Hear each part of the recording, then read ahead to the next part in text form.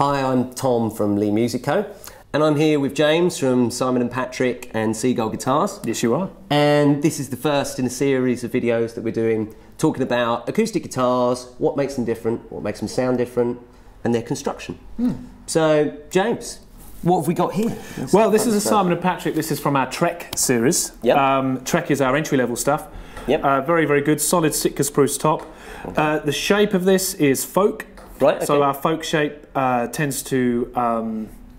it will probably accommodate finger pickers very, very well. Okay. A smaller guitar doesn't take as much work with the right hand to generate the tone to make the top move. Okay. So if you're a finger picker, smaller body guitar, thumbs up. We like that. Yeah, obviously, as I said, it's a Sitka spruce top, solid. Okay. All of our tops are pressure tested, so there's a lot to talk about, which I won't go too much into because it's a very long conversation. But essentially, this is a very, very well graded top, so it's a really good solid top. And when we're talking about tops, that's where all the sound comes from, right? Yeah, okay. A lot of the tone comes from the top. Yeah. So if it's a a pressure tested top like ours are, which means that it's been graded properly and thoroughly, it's going to be of a certain level. If it doesn't reach our standards, we discard it. We recycle the timber, but it won't make a top. So all of our guitars are very, very good tops. Okay, cool.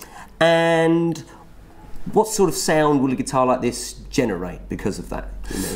Yeah, it's a good question. So spruce, if you look at it, a little sort of note to self when you're sort of looking at guitars, and this isn't unique to us, this is any guitar maker. Yep. If you look at we're talking about guitars without finishes on. If you look at a guitar in a natural finish, that's probably what it will sound like. So if it looks bright, to explain what I mean, it's probably going to sound a little bit bright. Okay. If it's mahogany and it looks sort of earthy, it's going to sound earthy. It's going to sound mid-range. Have more warmth to the tone. Exactly.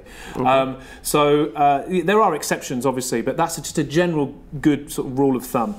We use wild cherry on the back of this guitar. Okay, so back and sides are important as well when it comes to construction? This is a layered wild cherry, so this isn't solid, but because it is layered, it makes it's solid in the sense that it's very strong. Yep. So that helps bounce the sound back out the guitar very, very well. We use Rosewood on the fingerboard here, but yeah. So obviously the quality of the top and the pairing of whatever it's made with on the back will alter the sound. Okay. And this particular model is electro, isn't it? As well? This is an electro. Yeah, we're working very closely with Fishman. This is an ISYS system. So Fishman obviously very well known pickup manufacturer, and we work really closely with them. Okay. So they install the pickups. They know the guitars very well. So the two work very harmoniously together. Okay, so let's give it a listen. What does this one sound like? Let's have a little listen.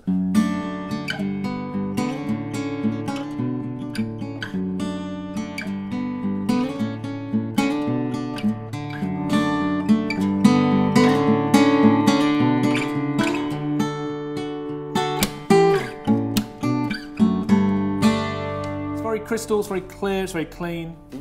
Beautiful.